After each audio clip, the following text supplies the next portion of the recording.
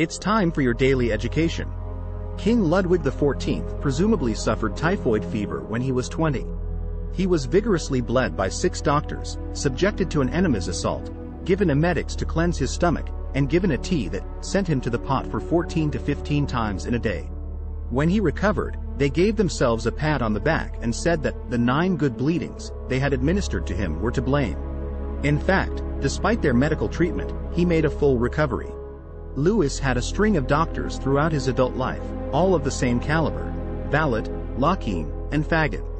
They all adhered to the bizarre therapeutic theories of the day and tortured him for the remainder of his life, with frequent enemas, purgatives, and bleedings. He appears to have had a colonic cleaning and bleeding at least once per month, and some people believe he had around 2,000 enemas throughout his life.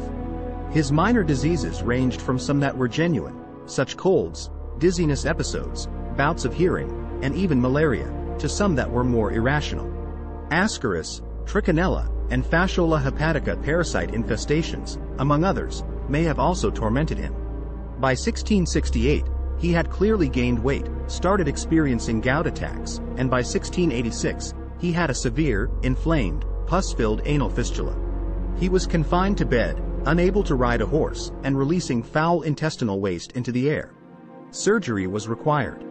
The chief surgeon became an expert in this practice by doing operations on as many patients as he could discover in the hospitals of Paris. The king's surgery went smoothly, he valiantly endured the pain, and 3 surgeons each received 80,000 to 150,000 livres. Louis's gout flared up more frequently as he aged.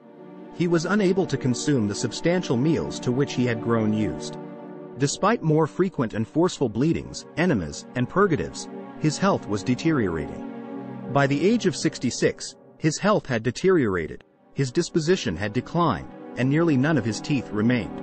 He could still go along in his carriage to hunts, concerts, and council meetings. He started experiencing leg pain in August 1715. The physicians diagnosed him with sciatica. A black spot then formed on his leg. The doctors used the standard treatments, but to no avail. Nearly the entire thigh was covered in gangrene.